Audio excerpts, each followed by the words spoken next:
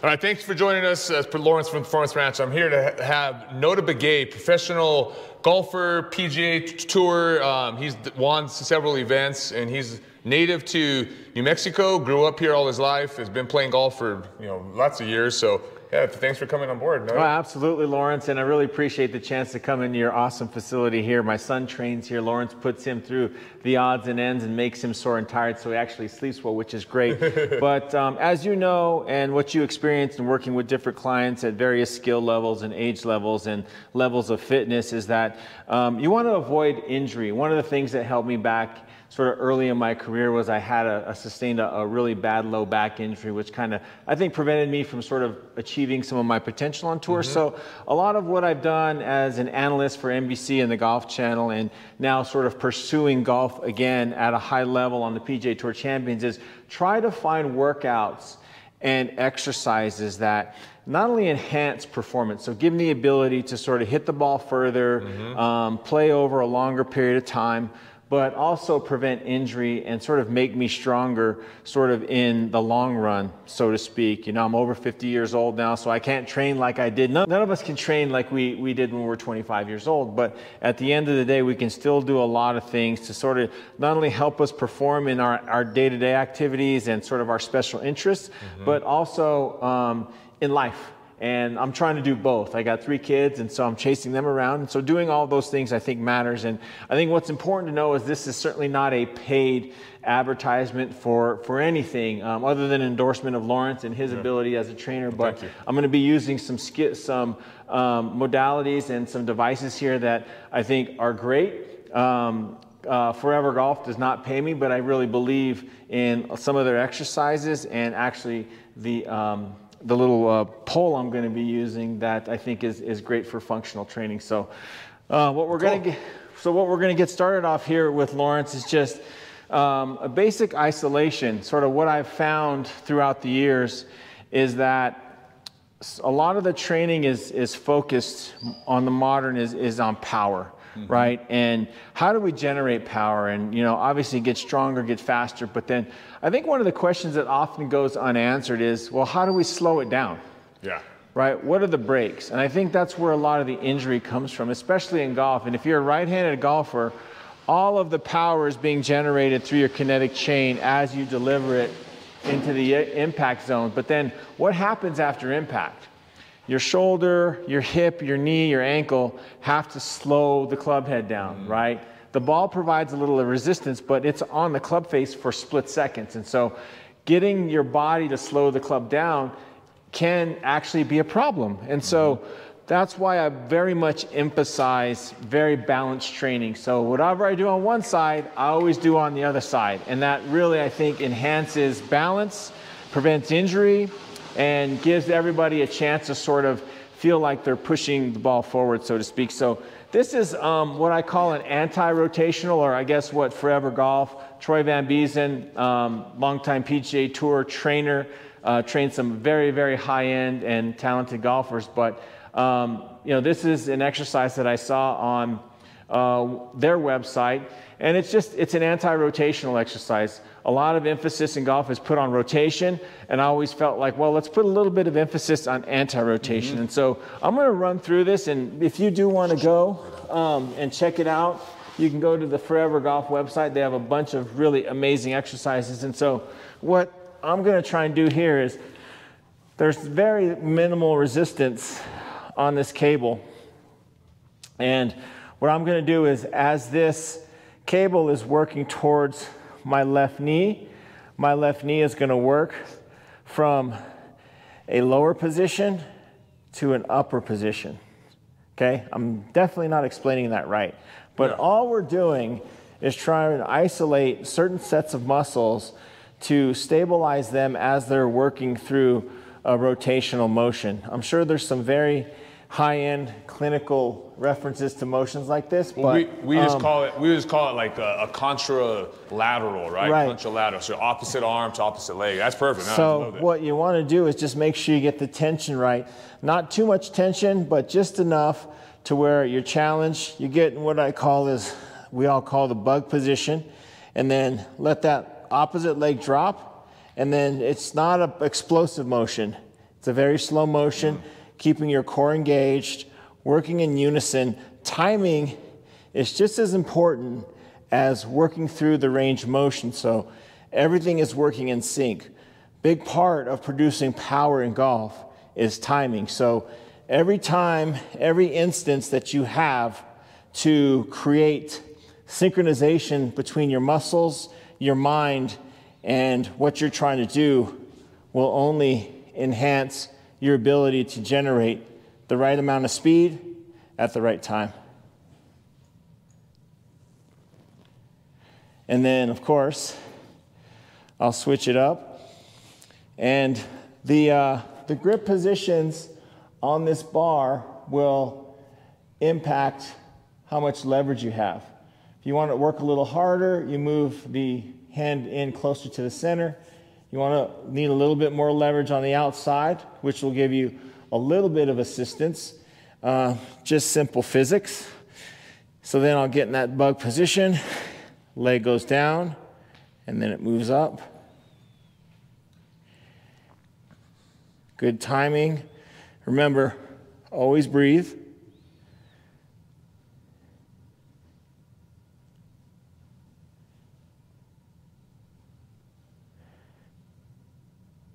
No, I like that. It's good. And again, if it's too hard, move back toward the anchor. If it's too easy, move a little bit further away and just feel the tension in the band. That feels appropriate. And this is the Golf Forever training bar, and I love it. I travel with it. Goes with me in my golf bag.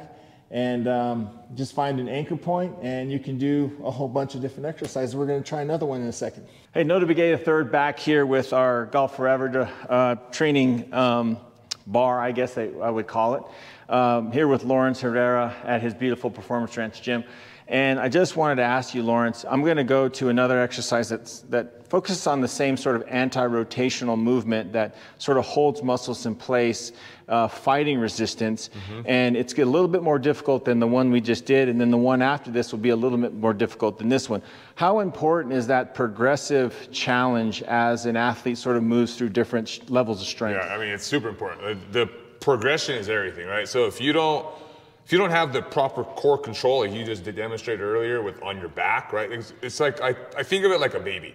A baby needs to start before they even move and before they walk, right? They start on their back. They're playing with their toes, right? So be on your back, learning how to control that core, moving up to like a half kneeling position, like usually the next progression forward, or just kind of making it a little more challenging, right? And then you end up ultimately on your feet. But it's, just like a baby learns to crawl or walk, it doesn't happen right away. It takes, a year for a baby to start to actually walk and move. So progression is everything. If we don't properly dose the exercise, one, you're at risk for injury. That's the number one thing. And usually you're at risk for just dysfunction. You're going to use compensation patterns to do the movement that we don't. And Lawrence, we don't want to break the number one rule in the gym, which is never get hurt in the gym, right? You should never get hurt in the gym unless you're going a little too fast or pushing a little too much. And so, again, we're going to be facing, the anchor point is to my right. I'm going to work the opposite side here, and then I'll sort of face the other direction to work the counter side. As we move further away, we get more resistance. So I kind of have worked with this a little bit, so I'm going to go just a little where I feel a little bit of tension, okay? And so this one's going to be on the knees, and I'm going to back this pad up just a bit. So I basically want the band to be working at a 90-degree angle. It's not too far forward, or it's not too far near me, okay? So it's a 90-degree angle at a nice balanced position. Again, you move your hands in where they're comfortable, okay?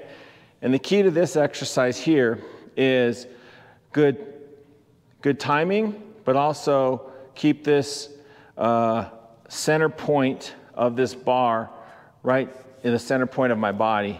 And it's just up and then overhead. Down, overhead.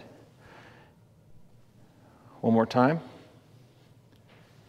Now what's happening, and it's tough to see on camera obviously, but I can feel it, is this band is trying to pull me and rotate me this way. Hence the whole term anti-rotation, right? So my body is fighting to hold me into what I want as an ideal position. It's the same thing that we all focus on in our golf swings. We're trying to hold certain positions as we move through certain ranges of motion to produce the power, the strike, and the quality that we're looking for. And so that's why I am such a huge proponent of these anti-rotational exercises, because they promote a lot of what's important in golf, but also I think a lot that gets overlooked. And so what I'll do is I'll switch it, and no laughing at my backside here. Move this pad back. Make sure to always take your time to get set up right so the angles and the bands and the tensions are good. And once you get set and locked, good timing, make every rep really matter. Don't hurry through it. Do one more. Focus on breathing. Great. Again, that is sort of what I would call a middle tier challenge within the whole strength and progression. And I've taken it to the next step here, where it's the same exact exercise except I'm on my feet now, okay? And all that does for me is, and this is my personal interpretation of kind of the next step that I wanted to take with this particular device, and the tension in the band and the concept behind anti-rotation is to make it more dynamic. So the first move on our back, very static, very little motion overall. A little bit more motion here through the upper body, still keeping the lower half of the body pretty quiet. Now, as we get into what is more common and what is more representative of a real golf swing is, again, same setup. You move further away from the anchor. If you want more tension, get closer. If you want less tension, just find what's right for you to get through what anywhere minimum of 10 to what I call maybe 15 to 20 on the high side. Great friend of ours, great trainer of ours, Chris Frankel, head of research there at TRX, always said, hey, do as many as you can until you can do 2 more perfect. And that's a good place, a good place to sort of stop. If you feel like you got 1 or 2 more reps in you that are perfect, that's a good place to stop. If that's 10, if that's 12, if that's 15, then you be your own best coach there. So I'll move away on this tension bar. I'll get my feet just about sort of the width of maybe a mid iron, a 3 or 4 iron, something like that. And then it's down, up, down, pushing through the ground, not letting that bar and the band rotate me to the right. I'm resisting the rotation. And this one in particular, it's important to hold the position at the top for a count of 1, because when I do that, the extension through the left side of my body is resisting the rotation. It's getting endurance, it's getting strength.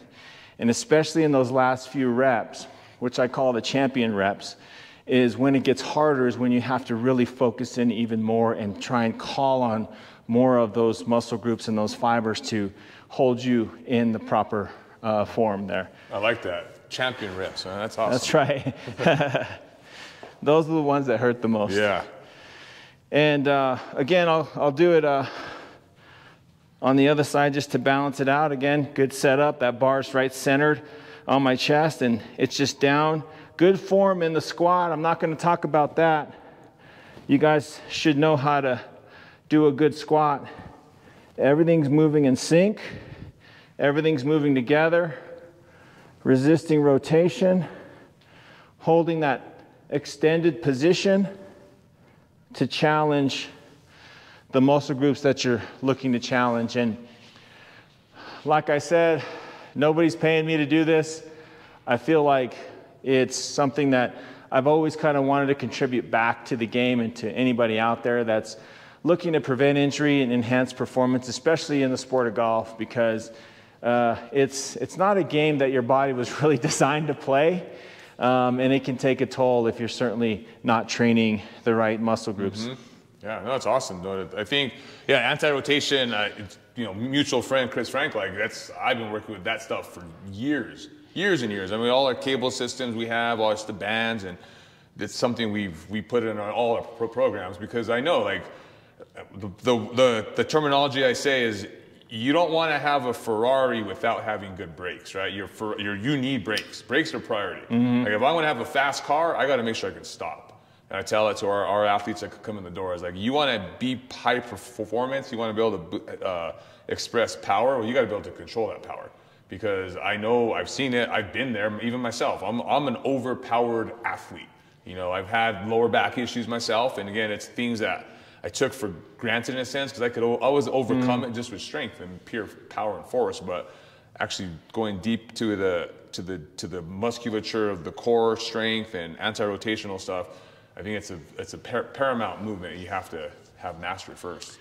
That's yeah, awesome. And this is thanks to my good friend on PGA Tour Champions and at Golf Channel, Justin Leonard, who loves this device. He introduced me to it. That's great. And it's really been it's portable, so easy. It's easy to travel with, and the bands, they have different resistances, and you can also anchor the bands in different ways to do more sort of standard band work.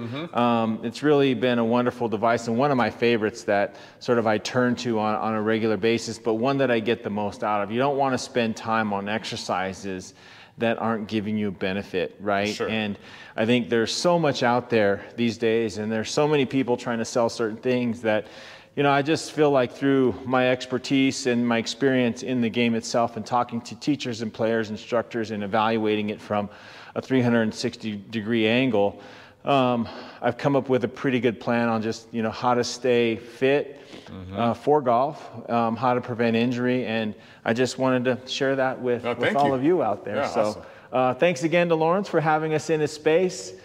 Beautiful gym here. If you're ever in Albuquerque, come check it out. Cool, thanks, Notah, appreciate it.